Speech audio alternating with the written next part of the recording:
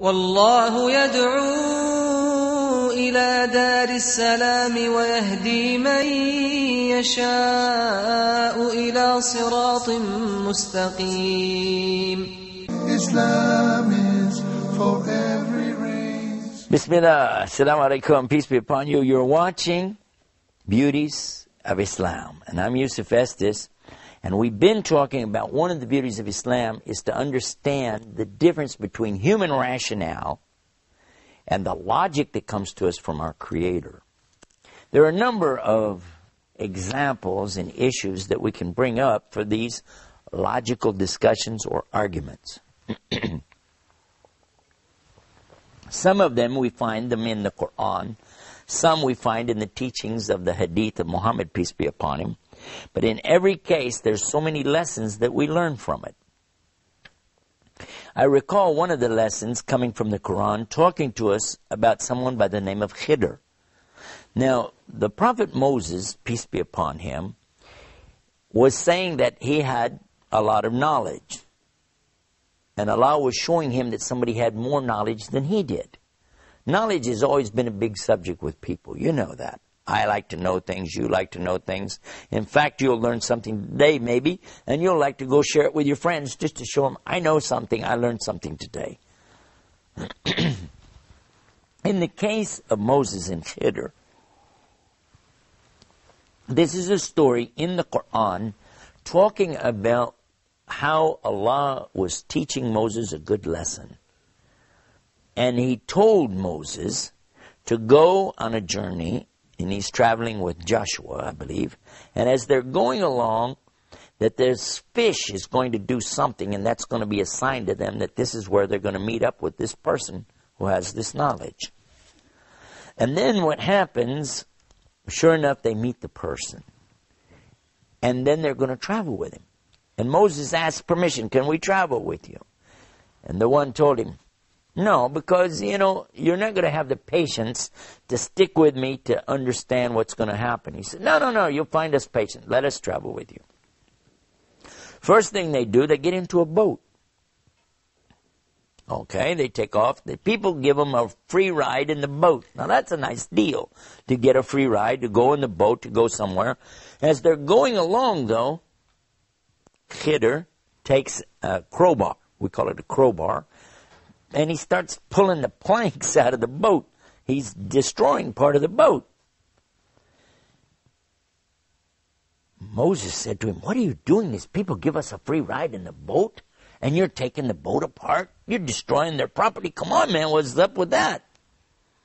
Khidr told him, I told you you wouldn't have the patience. So Moses said, well, okay, wait a minute. No, let me hang out with you. Allah told him that this is a man who's going to have more knowledge than you. Okay, I need to stick it out. Let me see what I can do here. All right. You just, if I say anything else, just kick us off because, I want to stick with you. So they go on a little bit further. They're walking along, and there's a boy, maybe teenager, something like that. And Khidr goes over to this boy, and he kills him. He killed him. Oh my God! No. Understand, in the Quran, I'm going to make sure for somebody that's not Muslim, you don't know this. In the Quran, it says in here, if anybody kills an innocent person, it's as though they killed all of humanity. You got that? Okay, so, now, but it's in the same book here telling us that here's Khidr who just killed somebody. And it's also said that he's got this knowledge. So what's up with that? And obviously, Moses, like you or I, would say, oh my God, you just killed this boy. What did he do? Come on, man, what's up with that? I'm giving you Texas translations, by the way. But so that you can get the concept of what's happening. So Moses is questioning Khidr. Khidr said, I told you wouldn't be able to stick with it, okay? So now you're not going to find out anything more. Just go on. No. Moses said, hold on. We'll be quiet. We'll go with you. In fact, let us go with you. And if we even say one thing again, just kick us out, okay? We'll be away from you. All right? So they go along. They come to a place, a village, so on. And they're hungry. They need something to eat. So they are like, okay, what do you guys got? The people there are very rude, very stingy. called in Arabic, bakhil. So stingy. Wouldn't give him the time of day, much less even give him something to eat. Now in this case, Khidr goes over to a wall, an old wall that had fallen over, and he started repairing the wall, rebuilding this beautiful wall, putting it all back up. And Moses is looking at him like, excuse me, you could have charged money, you know. Somebody could have gave us money for putting this wall back up. And, you know, you're doing it for free. And these people are scumbags. They won't even feed us. So what's that?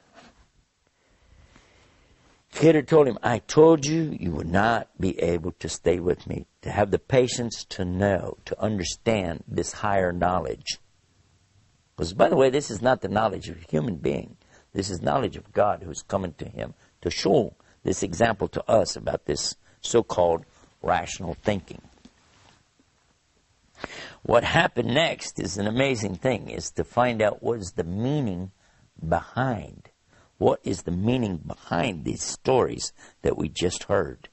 How could it be that Allah is sending Moses off with somebody, telling him, this person has got so much knowledge. You go with this person, you're going to see this real knowledge, way above normal human knowledge. You're going to see something in action. But then the first thing a guy does is get in a boat and tear the boat apart. The boat's going to sink. What's that? And then kill somebody? Oh my God. And then to a place where the people are bad to you, you go and build a wall for them for nothing. Now what in the world is this all about? I'm sure you'd like to know. Sure we'd all like to know. So stay right there. Don't leave, because we're going to be right back and explain that and show you why this is one of the beauties of Islam. Be right back with more beauties of Islam. Islam is keeping up the pace. Islam is for every race.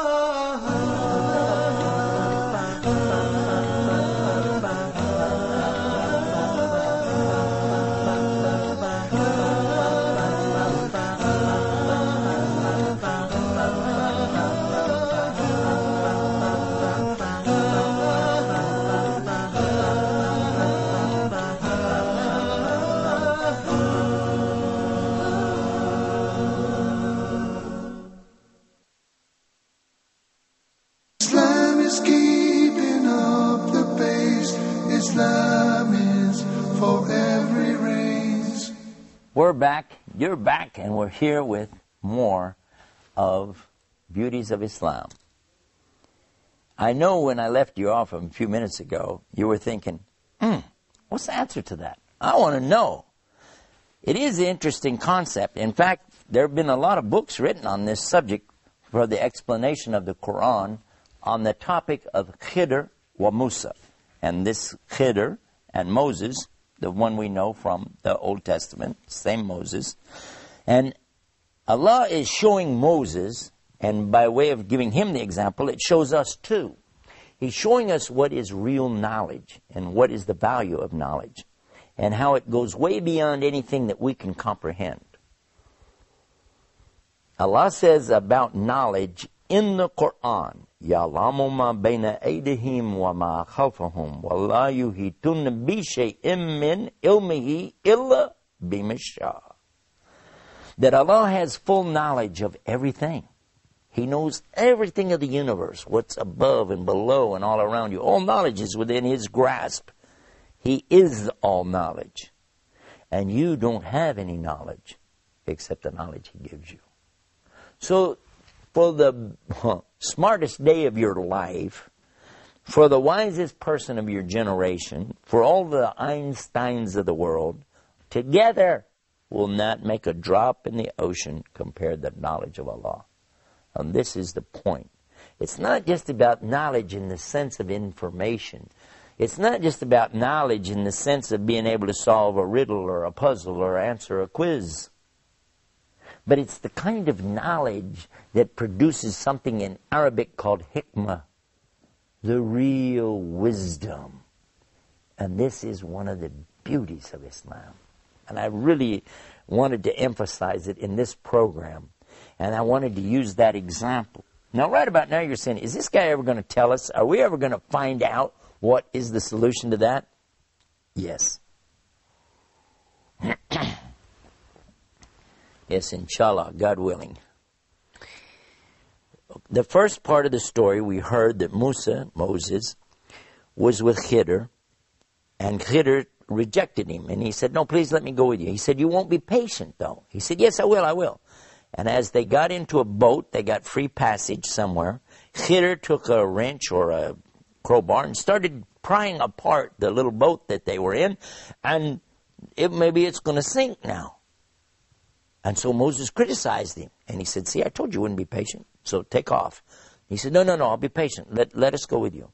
The next thing had happened, they're walking along, and there's a young boy there, a young man, and this Khidr goes to him and killed him. Now again, Moses criticized him because, as we know in Islam, you cannot even kill one innocent soul. In fact, Muslims are forbidden even to kill innocent animals unless there's a purpose, such as meat and so on. So how much so that a man could walk up and kill an innocent boy? What is that? And again, Moses criticized him, and again he said, well, then get away from me. I told you wouldn't be patient. You're not going to learn. Moses told him, okay, I will. I'll be patient. And then they went on, and they came to a village. And in the village, the people wouldn't even give him a glass of water. Wouldn't give him anything to eat, give him nothing. So all of a sudden now here, Khidr is going to put up a wall, a big wall, or repair a wall. And he was being criticized now by Moses, saying to him, but you could have charged these people and we could have got some food. How come you're doing this for free? He said, this is the place of you and I parting company. You're going to go your way, I'm going to go my way. But I will tell you the meaning behind what you saw. He said, in the first case of the boat, those people that owned that boat, they were very good people. Allah loves them, and so here's what Allah did. He made it so that Khidr would open the boat up a little bit, so it starts to sink. They go to port, and they take their boat out of commission. Why? Because there was an evil ruler at that time, and you know what he's going to do? He's going to take all of the ships, all of the boats away from all of the poor people. And they have no way to go fishing because it was a fishing boat. And how can they make any livelihood now? But these people could because at the time it happened, their boat was out of commission. So by repairing their boat, they go back out. Now they're better off than anybody else because they're the only one got a boat that works. Good to go. You'd be like, yeah, hey, wow, look at that wisdom. But you wouldn't know that kind of wisdom unless you're Almighty God. All right, now the next one. What about the boy? Killing a boy, that doesn't work. Hold on a second. We found out from the Quran that Allah already knew how evil the boy was. By the way, he's not a little boy. He was a young man. And Allah knew that this young man was going to lead his parents into disbelief. He was going to do so much evil, so that Allah wanted him stopped, and Allah stopped him by using Khidr to do that. Because Khidr had this knowledge. He'd given it to him. Then, the next one about building the wall. In this case, Allah knew those people were very evil. No doubt about that. They were selfish, stingy, greedy. They loved money. So much so. And this is the part that I really got a charge out of. The wall actually was being built up over treasures that were underneath it. So these people won't find those treasures. But the people who buried it were believers, and they died. And so what happens now is, when they get older, they'll find the treasure that was left there by their parents. So it means Allah gave them their legacy by way of Khidr's actions. Of course, none of this means that you have the right to break the laws or do anything wrong like this, saying you have bigger knowledge. It was to give the example that you don't know why things happen, But Allah makes them happen for reasons much bigger than you and I will ever understand. There's so much more I want to tell you about this subject. So what I'm going to do is invite you to our website. Come over there and be with us on the website. It's called beautiesofislam.com.